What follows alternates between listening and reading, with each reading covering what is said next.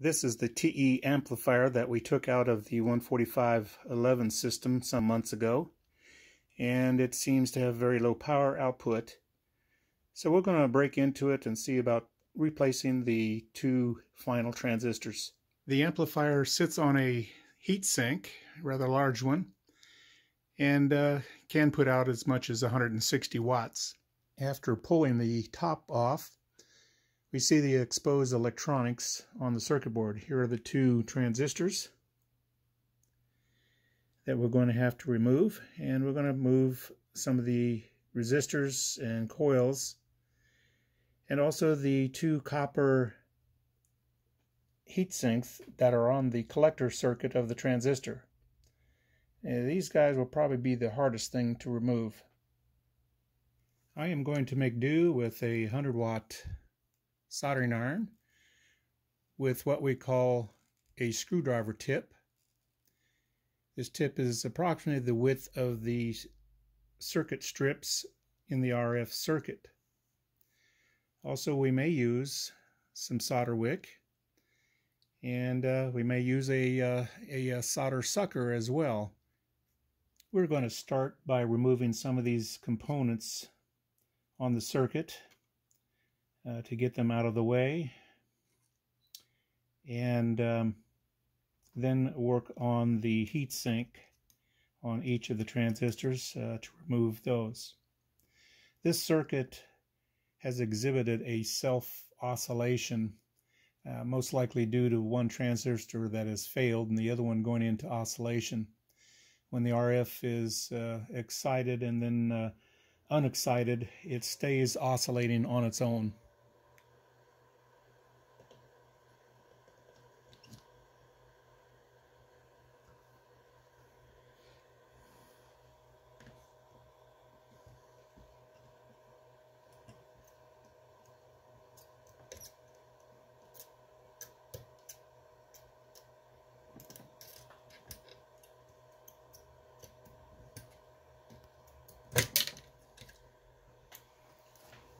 Well, that was a little easier getting that off than I thought it would be. We're just going to have to clean it up now.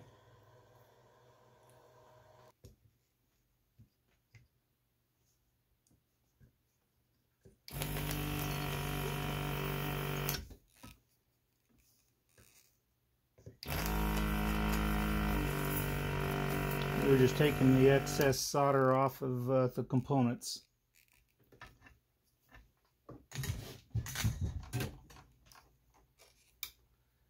Alright, let's see if we can get this little feedback inductor off of here. It shouldn't be too hard. It wasn't. Take some of the solder off of this area. This is the base of the circuit. Okay, let's turn the board around and start cleaning up this side of the circuit the best we can. And let's remove the inductor again, the feedback inductor.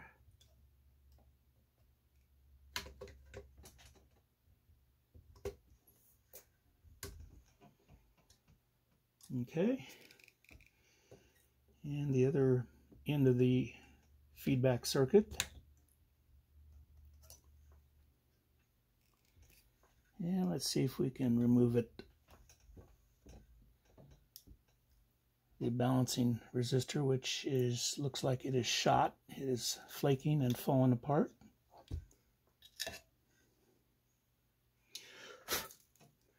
Get it going and remove it off. Okay, doing good. Let's clean it up.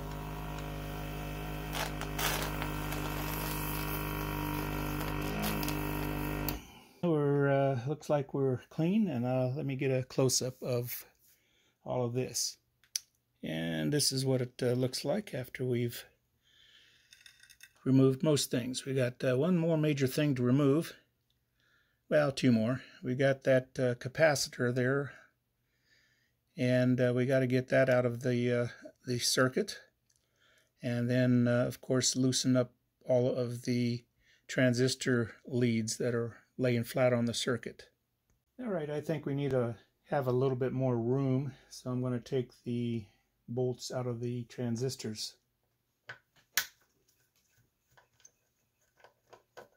This will give us a little more room to unsolder the capacitors next to the input and output.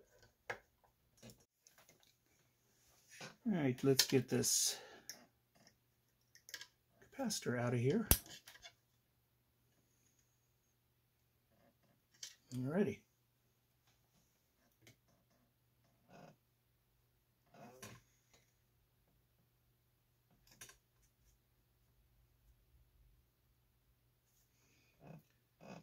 There we go.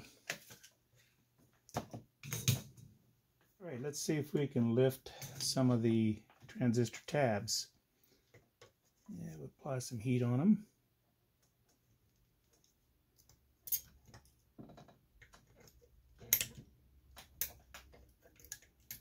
Here's one.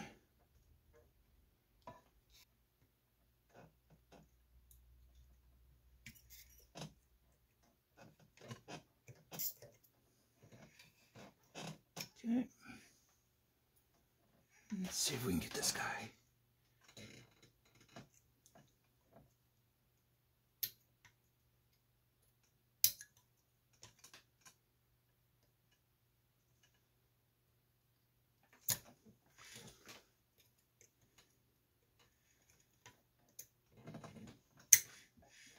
Okay. Alright, let's try the collector side here. These are all the emitter tabs on the outer corners. And actually, the whole thing is coming off.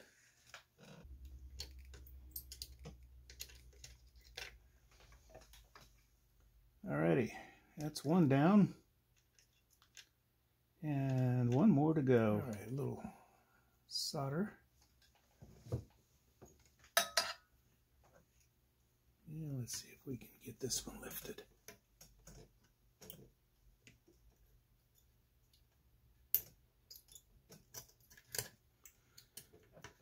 And like that, we lift it up. Get it out of the way. Next one over here.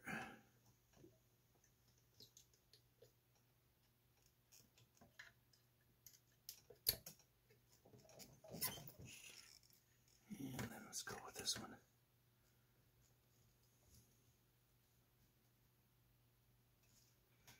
Gonna need a little more solder on the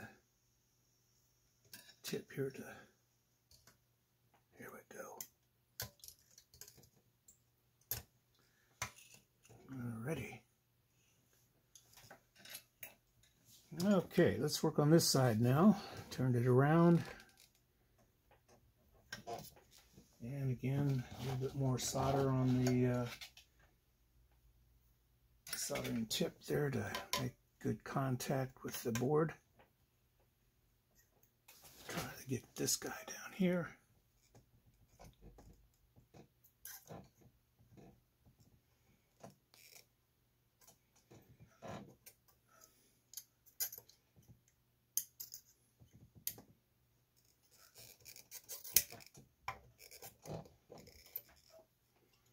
And finally, the other guy there. And there we have it. All right, let's do a little more cleanup over here.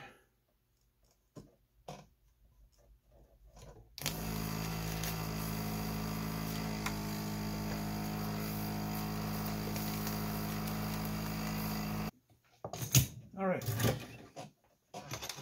Now we need to look a little bit at the stuff that's in here. Make sure it's not carbonized.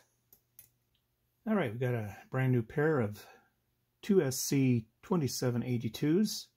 These are matched pairs so that they balance well in the circuit. All right, we need to spread some thermal grease. This is white thermal grease on the back of the transistor and not get it on other All right, now the next thing we need to do is put it in, but make sure that the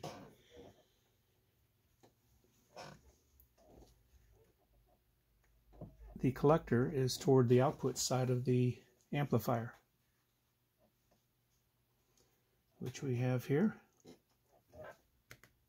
All right, next I have some liquid solder flux, and we're going to use this and paint it over all of the transistor leaves.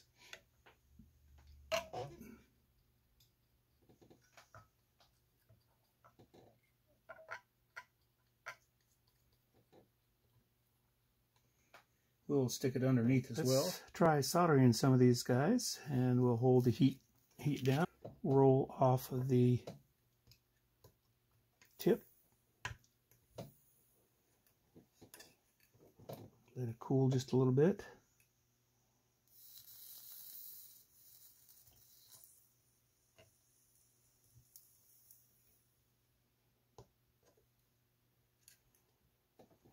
And we'll go to the other side and do the same.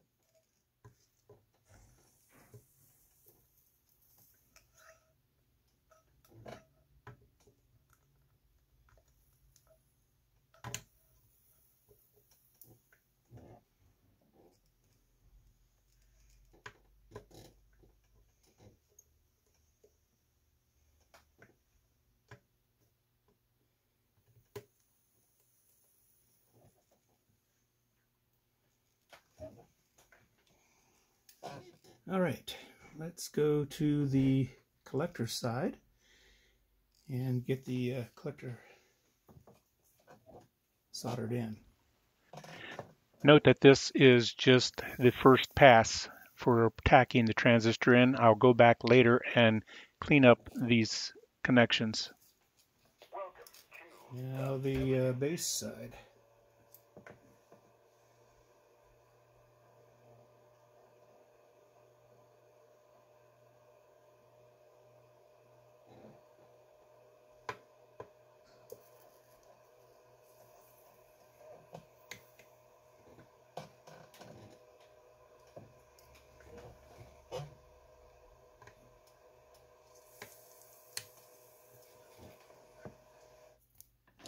And one more time, we will prep the other transistor with thermal compound. Alrighty. Looks like that should be good. No excess.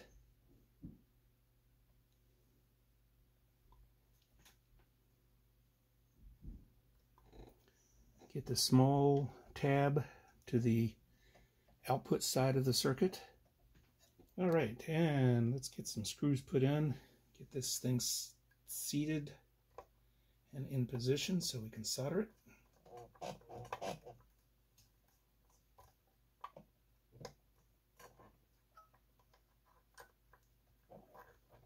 There we go. And let's see. One more screw for the other side.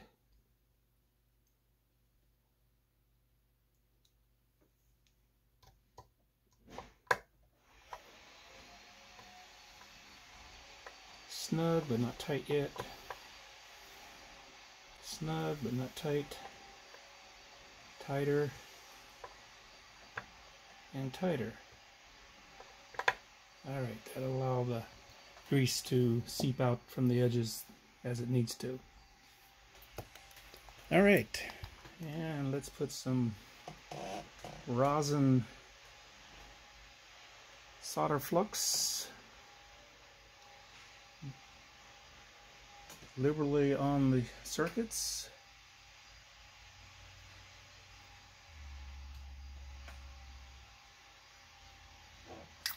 That should do it.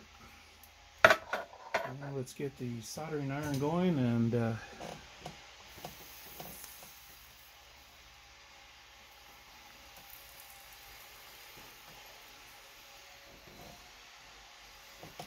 cool just a little bit. Don't want to overheat the transistor.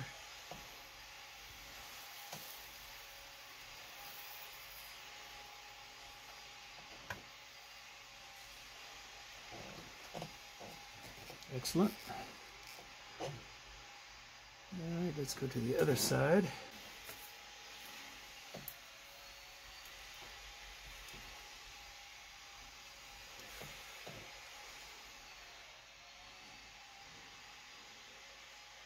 Okay, and one more time.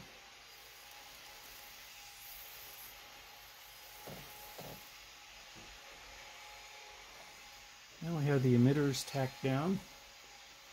All four of those that we just soldered are the emitter junction. Let's go to the collector.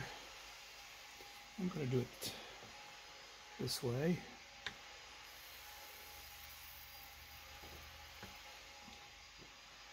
Okay, looking good. And back to the base.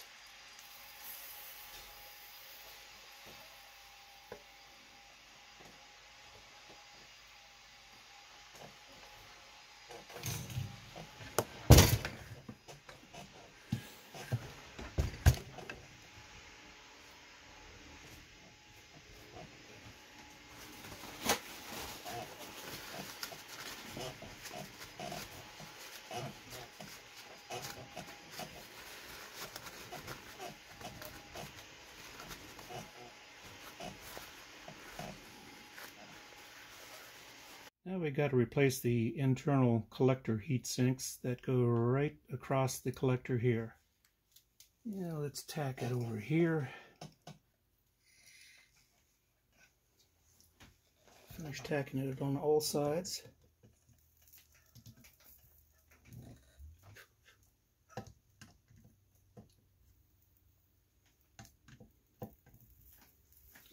Inside's all tacked. And the back side looks good as well. Put a little more solder right here. And I think we've got it. Alright, let's see if we can tack the other internal collector heatsink to the board. We'll hold it down and just apply a little heat to the collector of the transistor. Around the corner.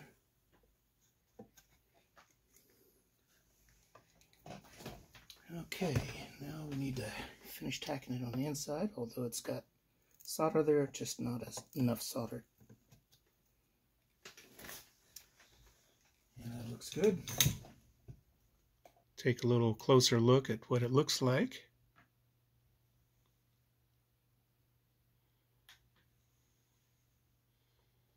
Let's see if we can get a few of the incidentals put back on, like this piece of resistor for the return circuit.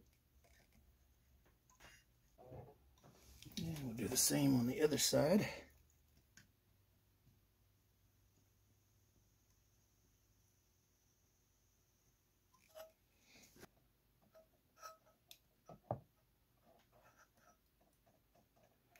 Position the inductors that come off the base circuit.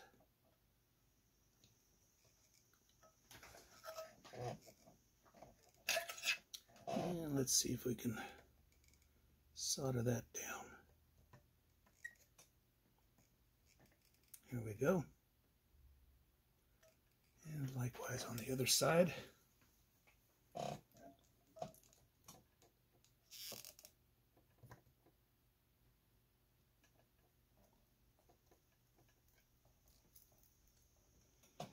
Okay,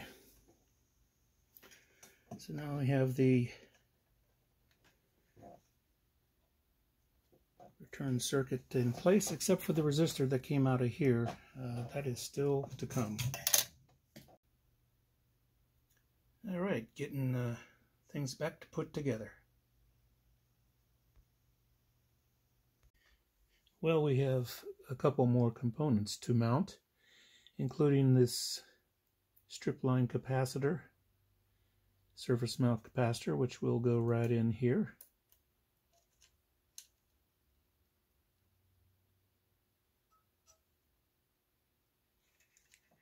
All right, we're going to put a little bit of rosin here and over here as well.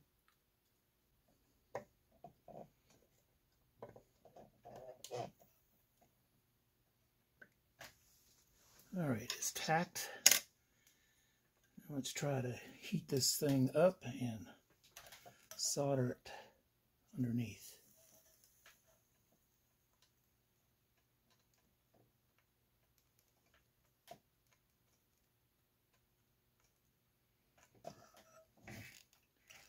Okay.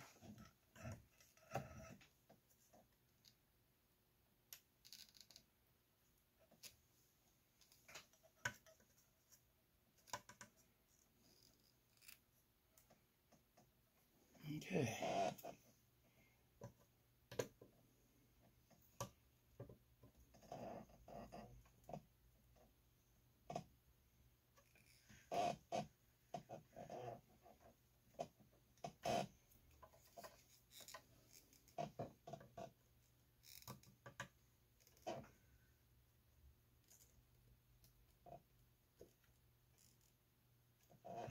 Now, if you remember this bad resistor, we're going to have to make up a new one to replace it. Okay, here's our replacement resistor.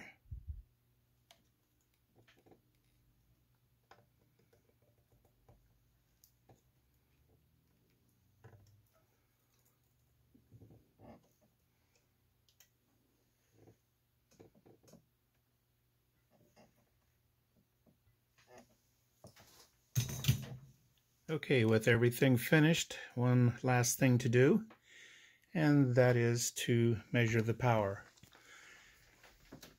And I'm putting in 30 watts RF power, and let's see what we're going to get. This is a 250 watt slug, and we're pushing just about exactly 150 watts out for 30 watts in. That is excellent. We'll take that.